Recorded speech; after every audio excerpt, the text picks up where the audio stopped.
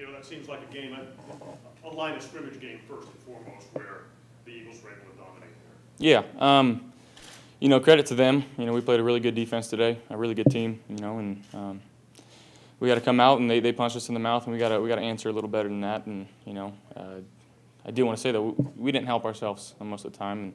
And when a team comes out and they're rolling like that, and we got to find ways to answer them. And as an offense, we didn't do that. Your phone, you got away with one early, but the second one seemed to be a major swing. Yeah, for sure. And that's a play that coach puts in my hands, and I got to be better with taking care of the football. And it's just one of those, you got a hat on it, and they made a play when they needed to, and that's one that shouldn't happen. That's one that's in my control that I can't let happen.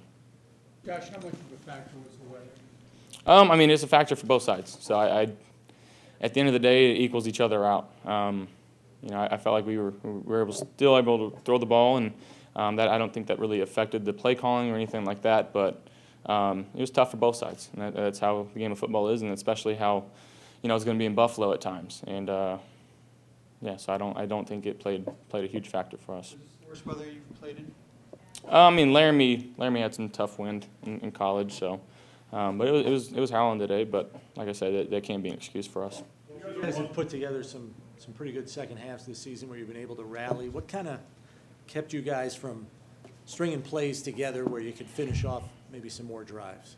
You know, I think it kind of turns out back to you know, they were making some good plays on defense, but we weren't helping ourselves out. You know, whether it was penalties, pre-snap, during the whistle, or during the play.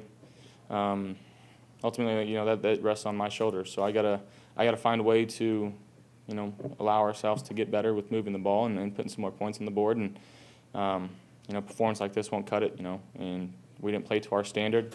Obviously, we played a pretty good team today, and we know that. They know that. But at the same time, we still gotta play up to how we know we can play.